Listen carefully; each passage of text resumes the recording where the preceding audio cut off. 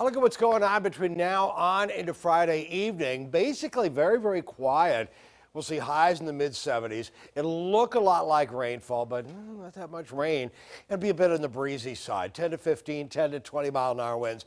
And that breeze is going to be very persistent coming in out of the northeast. And that northeast breeze will tend to keep the tide up just a little bit coming on up all the way on into next week. But it's only going to be a nuisance to minor tidal flooding. I guess that's really the biggest thing.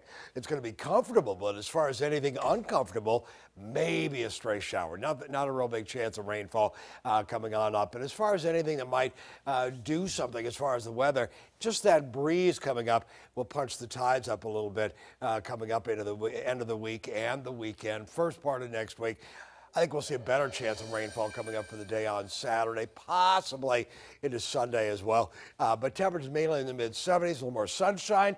Temperatures start to warm back up into the upper 70s first part of next week.